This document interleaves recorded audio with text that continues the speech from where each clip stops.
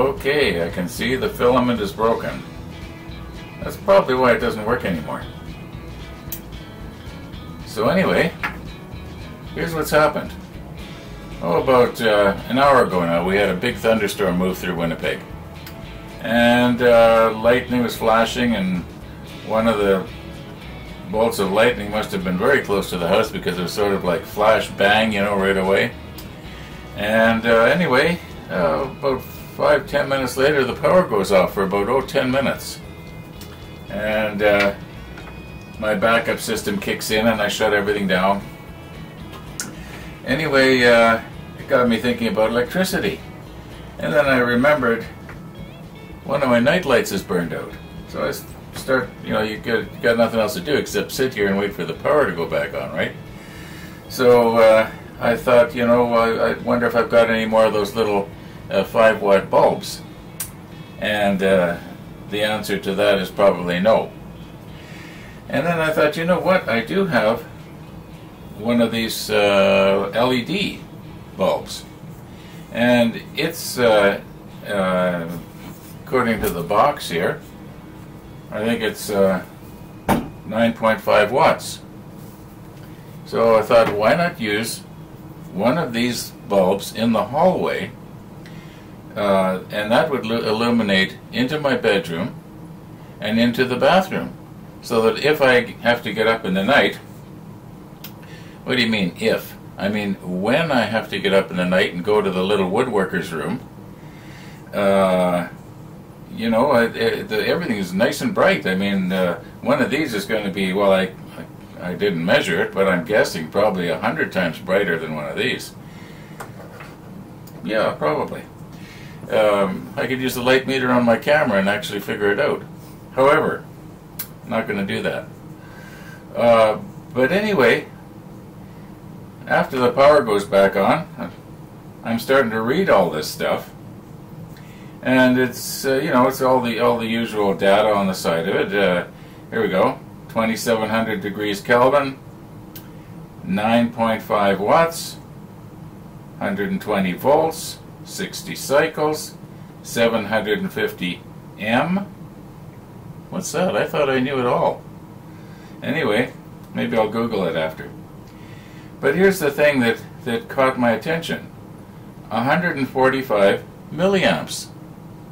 Well, without even trying, I know that 145 milliamps at 120 volts is more than 9.5 watts. Now this, I'm thinking, how could this be? It's almost double. Actually, I brought up the calculator on the computer. I was curious. And it comes to 17.4 watts.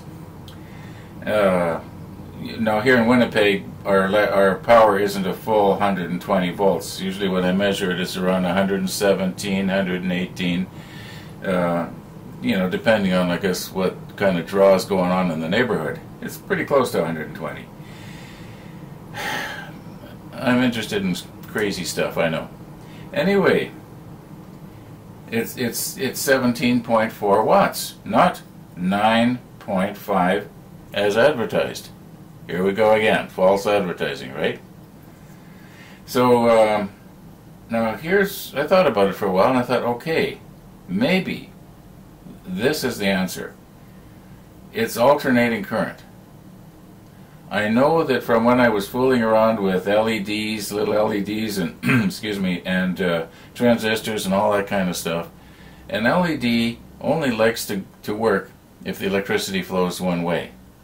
Now with alternating current, 1 minute is flowing one way, I mean 1/60th of a second, it's flowing one way, and the other 60th of a second is flowing the other way. So maybe it's only on half the time. Is there anybody out there that actually knows, or has taken one of these bulbs? Like my multimeter won't measure AC milliamps. It'll measure DC milliamps really good, but it won't measure AC milliamps. Maybe there's somebody out there in YouTube land knows a little bit more than I do about this kind of stuff, and actually has measured to see, is one of these actually drawing what it's supposed to, or is it another case of false advertising? Somebody just, you know, the manufacturers of these overpriced LED bulbs is, you know, slipping the government money under the table. You know, I'm very skeptical lately. I don't believe anybody anymore. I mean, just have to watch my own YouTube videos and all the false information that's going out. But usually I do correct it the next day. Anyway, yeah. So if there's somebody out there in YouTube land that actually knows, for sure, comment. If you're just guessing like me, you know, let's see if it's somebody that actually knows. Now, back to finishing editing today's episode.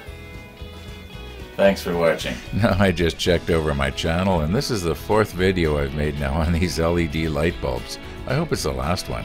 What else can I say?